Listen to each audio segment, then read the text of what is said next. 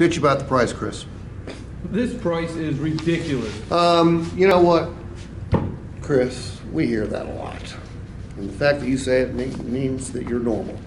Other than the price, though, everything else is cool. Nothing else stops you from taking this Super Duty home, correct? That's correct. Okay. How would a price of maybe $4 or $5 grand less sound to you? I would sign right now. Okay. Well, look, that would not be a problem. However, you told me.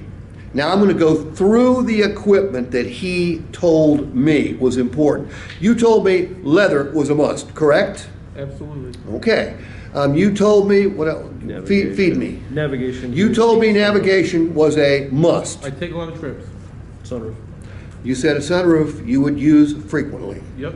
Heated seats. You said based on where we live, the heated seats were a must-have. Yep. Power boards.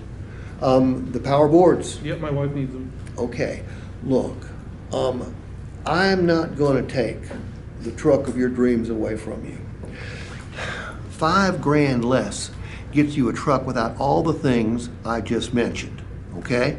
But it's really not even that, because when you go to trade or sell this car 3, 4, 5, 6 years from now, you're going to get a big chunk of all that $5 grand back because of the equipment. So let's say you get 50% of it back, all right? So now we're looking at $2,500. Do me a favor.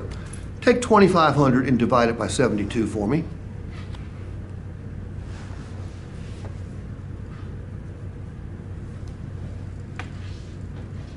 $34.70. Divide that by 30.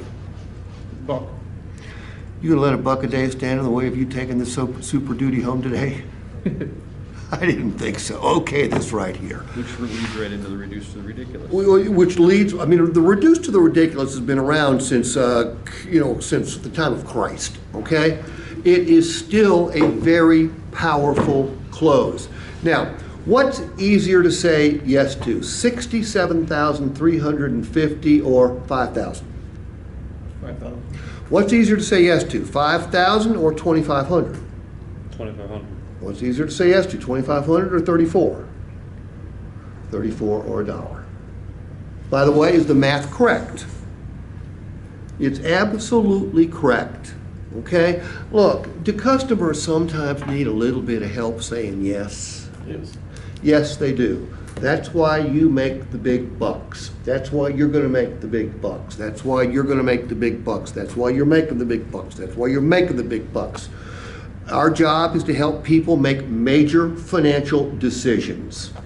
Look, if they don't buy a truck here, they're going to buy it somewhere else. Are they going to find a better dealership than this one? No. They're going to find a better salesman than you? No way. No. Thanks. Good. Good answer. Good answer. So we have to help them make a decision.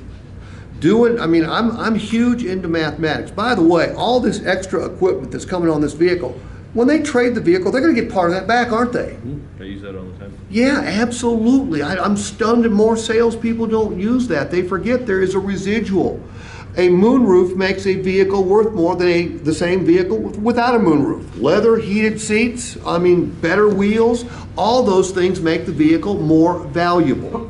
So use the premium equipment, whether it's a new or used vehicle, then reduce to the ridiculous. Don't forget the residual amount. All right?